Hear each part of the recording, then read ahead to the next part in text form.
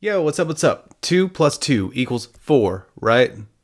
What do you get when you get 2 salty versus 2 dudes? 1 cage. Oh yeah. I think this is going to be an equation that requires 1 referee. Oh yes. Maybe 2. I don't know. Welcome to RENZ Reactions.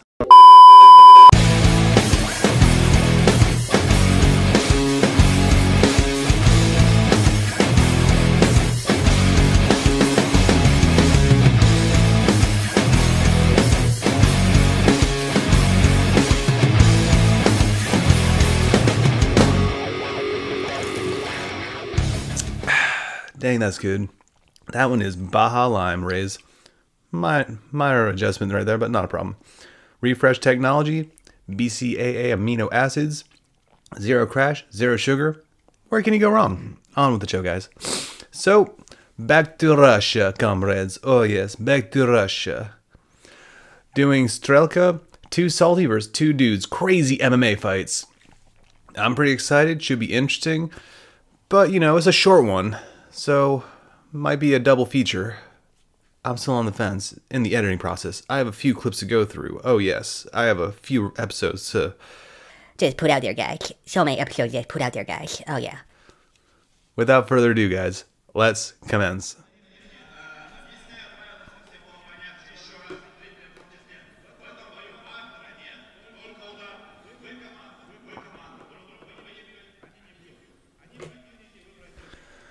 Oh man, this is gonna be legit 2-on-2. I'm digging this.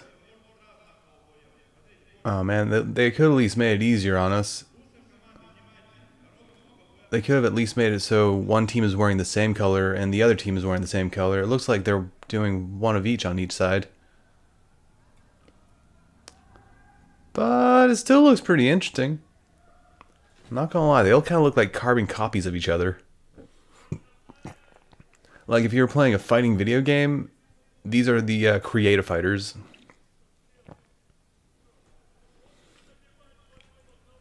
Oh god, that one in the red gloves and black shorts. Oh my god, okay, that's the way I'm going to find out. One team is wearing athletic supporters, the other is not. So cups versus no cups. Here we go, fight on, guys. And it looks like they're pretty much keeping it at one of those things. Oh. Very nice. They are like looping hooks at each other. Oh, someone just got hit in the face with a knee. Now this is going to be hard to keep track of because there's so many fighters. And it looks like, oh god. And it looks like one is down. Oh, this is the beginning of the end. Oh man. One down. Now it's 2-on-1. This is bad. This is really bad. Oh, this is a beat down for sure, and it looks like the cup team has lost. And it looks like there might be some kind of disagreement. It's hard to tell. I mean, I don't know how they can disagree about this. I mean, it seems like there's a slight misunderstanding by the no cup team.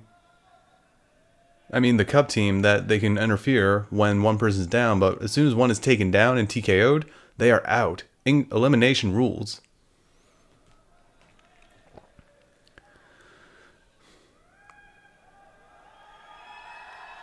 And it looks like our victors are no cup. Man, that was ridiculously fast.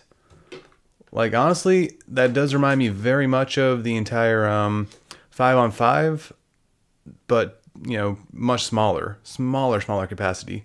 But that was a really small cage for that kind of fight to happen. I kind of liked it, but I kind of didn't. It made it a very fast fight. If that had been, I don't know, like the 30-foot cage that UFC sometimes uses in comparison to the 25-foot cage, I think we would have seen a much better fight, much more dynamic, a lot more space for people to have worked. But they were throwing. No cup team, oh man, this is not their first rodeo, that is for certain. They were like hanging and banging, and then they ganged up on that one guy, and boom.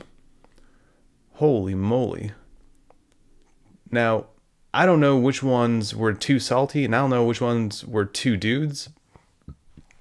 But in the game of cups and no cups wins for sure. Thank you all for watching. Travel safely and rock on, guys.